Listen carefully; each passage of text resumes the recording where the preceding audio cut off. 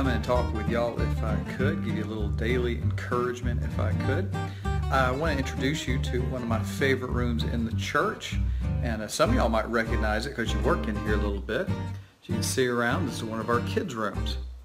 And each day, about 1 o'clock to about 2 o'clock, I come in here and I take my little folder that I have right here. Some of y'all, if you've been around, you might recognize it. You see me with it sometimes.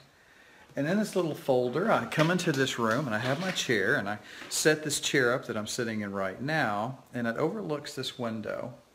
This window looks out on the trees that are in front of the church. And what I do just about every day when I'm here is I come and I go over that list that is in my little folder. And in the list of that, in that folder is the list of the church members' names. Families and things like that. And so what I do is I come in here each day and I have a word of prayer with the Lord. And I pray over the people of our church. I pray for myself and pray for my family as well.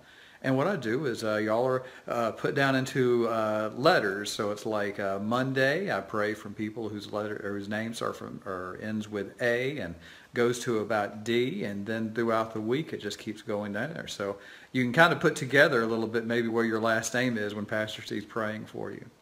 But one of the things I wanted to talk to you about this is not just simply tell you that you're prayed for every day, or at least once a week you are. But I hope that you also see something that I do here too as well I want to tell you about. And that's when I'm kind of finished praying, I take time to stop and I take time to meditate. Now, this is not some kind of Eastern philosophy or spirit or thing like that. It's just what I like to think of as meditation is just stopping and listening for God. It's one reason why I like to look out the window and just look at the trees. It's been amazing seeing these trees over the last few years going here, where I've seen them, lose their leaves and die in the wintertime and then come back to life in the springtime. But the thing I want you to see and why I'm doing this video is I think it's important for us to meditate upon God too. And it can look in different forms of that. You could do like me, where it's simply during your prayer time, you just have a moment where you're focused in and try to focus in on hearing God and listening to what He is saying.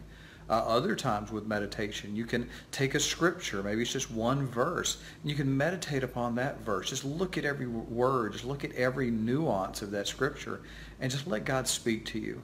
Because I think one of the challenges we have, one of the problems we have, I think so many times, is that we do maybe do a good job of praying to God and giving Him our supplications, but we have a hard time listening because we're so fast-paced in our society, we're so fast-paced in our lives. We just need to stop and meditate upon God and meditate upon what He would have in your life. Maybe again it is you look out a window and you just look at nature and see what it's about. But again, this is something I want to challenge you on. In this time where a lot of us have a little extra time in our lives to do things, I hope that what you'll do is focus and say, you know what? Let me have that prayer time, that daily unhurried quiet time, and let me make meditation a part of it, to where I simply just stop and listen to hear what God has to say. All right? Let's have a word. Dear Father God, Lord, we come before you. We thank you, Lord, knowing that you do hear us. Lord, knowing, Lord, that you have such good things planned for us. But Lord, I pray that we would also take time, that we would pause our lives, we would take time to just listen for your answer. Because how many times do we ask the question, but we never listen for the answer because we're too busy going to the next thing. Lord, I pray that you will help us to be calm, to slow down, to meditate upon you, to meditate upon your word, Lord, and apply it to our lives. Lord, be with us, lead us, and guide us in all things. We pray this in Jesus' name. Amen. All right? Hope you can do some meditation. Get out there and let's hear what God has to say. All right? See y'all later.